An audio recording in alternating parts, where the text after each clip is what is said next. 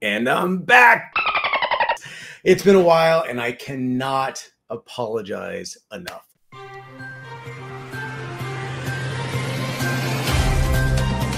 This episode is made possible by OIT VoIP. Find your best-in-class revenue generation for MSPs all over the world. Learn more via the link in the show notes. Good morning and welcome to the October 29th episode of MSP Dispatch, your source for news, community events, and commentary in the MSP channel. My name is Tony Francisco and I'm back. It's been a while and I cannot apologize enough. We had a little something called, what's that called? Oh yeah, Hurricane Helene. And then right after that, because it didn't hurt enough, Hurricane Milton here in Florida. Let me just get the rumors out of the way now. I did lose everything at about 5 feet of water in my house.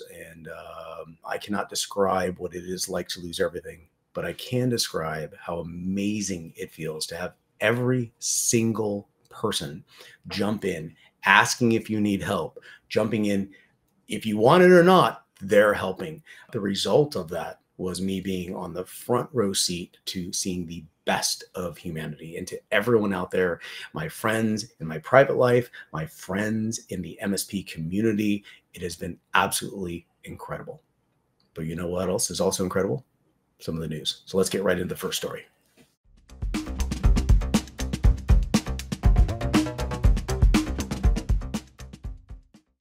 In my first story from channeledE2E.com, Canalys says the IT outages spotlights the importance of backup plans. Canalys analyst Matthew Ball emphasized the need for a strong backup plan amid increasing IT outages, which stems from not only cyber threats, but also infrastructure failures, poor updates, and human error.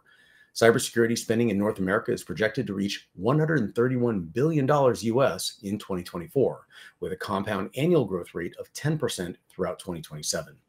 Despite rising budgets, many organizations remain vulnerable due to a lack of resilience planning and over-reliance on technology.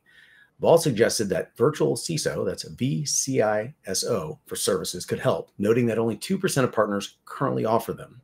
He also highlighted the industry's challenge of balancing cost reduction and resilience in cybersecurity platforms, urging vendors to prioritize software safety and continuity plans. So this is where I jump straight into my background. Please go through the fire drill. If you can't explain it, you don't understand it. This is the time to just rip the Band-Aid off, get the turds out on the table, say, hey, we really had our stuff together over here. We really didn't see our stuff that we're missing over there. This is the time for planning. This is a time for us to get together right now and recognize that there are things that are constantly evolving in ways that you didn't expect to happen. This is not just an immediate remediation of everything. This is a prioritization and a path to resolution in all of the items that are on your checklist. And that's exactly what you, the MSP community, is about. The specialty, the experience, you've been initiated, you have been battle tested, and you recognize that these services and the technologies that you're using are the kind of some of the core pillars that you're wrapping around your services and experience around. And eventually, slowly but surely, there will be a new technology and a new post holding up your tent, and you can slowly but surely involve that and migrate away from a variety of technologies into a singular technology. So with that, let's jump straight into our next story.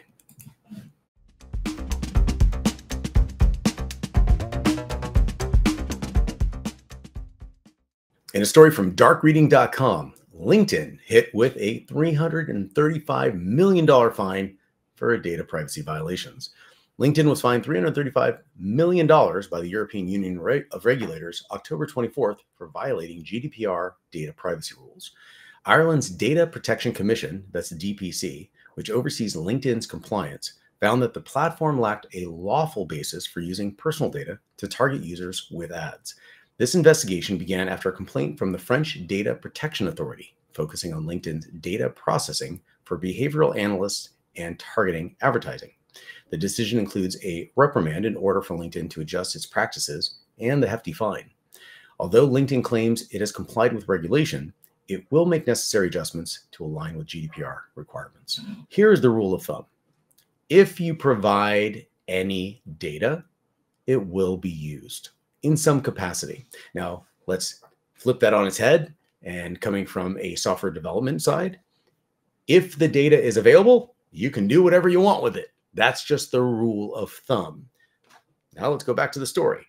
If you make your data available, people can do whatever they want with it. So when you start looking at the amount, the volume, and the diversity of data that is voluntarily provided from you, there's so many items that they can actually take this data and correlate it to provide a complete dossier of everything about you, and it's going to be fairly accurate. So when you're providing data, not only is it used for advertising, but you are able to now provide a treasure trove for hackers to find data that's needed to exploit whatever is required. And you may not be the objective, but maybe you and enough of your peers have the ability to social engineer someone upstream that could affect millions of others. So it's a way of thinking that you have to think larger than what you currently are, and doing the same thing a million times has massive results. So please, everyone out there, be safe with the data that you provide. It can be used for reasons that you don't understand at this particular moment, and collectively could have devastating consequences. Please, please, please be safe, stay educated, and stay involved with the community. So let's get into some community events.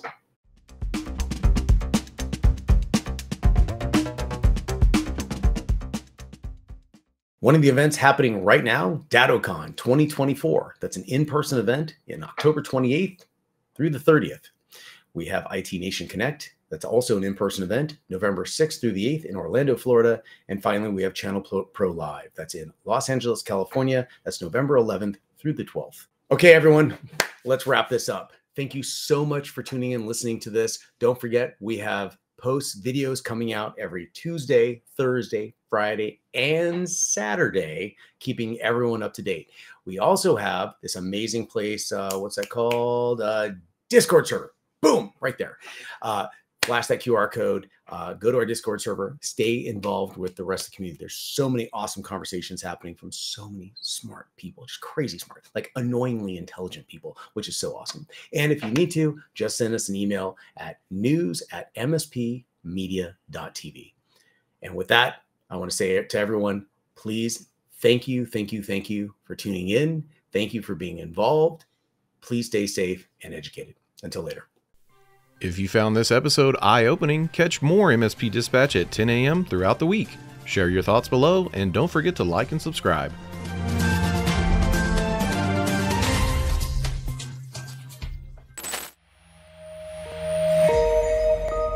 This has been a broadcast of the MSP Media Network.